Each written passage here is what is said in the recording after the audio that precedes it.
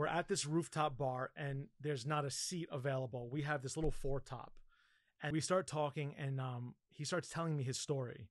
He comes to America. He manufactures and distributes LED light bulbs. Comes here with $50,000 in inventory. Cannot sell one light bulb. He's here for 7 months. He's down and out. He's going to go home a failure.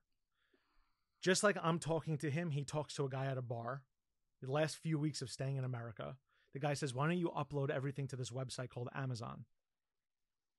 He goes, who's going to buy light bulbs on Amazon? The guy takes pictures of all of his inventory, uploads it to Amazon. First day he goes live, he sells one light bulb.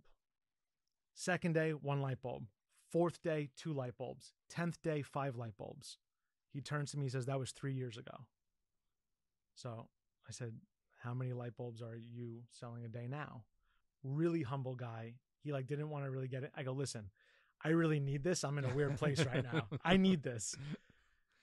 He was on pace to do $32 million in sales for the year. Wow. Unbelievable. I shook his hand. I said, thank you. I'm quitting my job when I go home. He was like, please don't do that.